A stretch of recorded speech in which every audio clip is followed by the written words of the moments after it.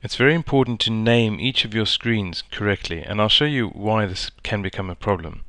I'm going to add a new icon to my home screen, and I'm going to be linking to the Events page on the More tab.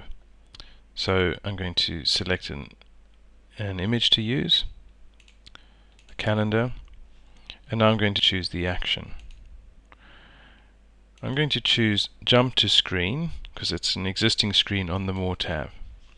I'm going to expand this, and when I scroll down to the options for the More tab, you'll see that all of the screens are simply called Screen Title. So I have no idea which of these is the Events screen. I'm going to delete this icon, confirm yes, and before I add it, I'm first going to go to the More tab. I'm going to go to my Events page, navigate to that, and I'm going to edit the screen title.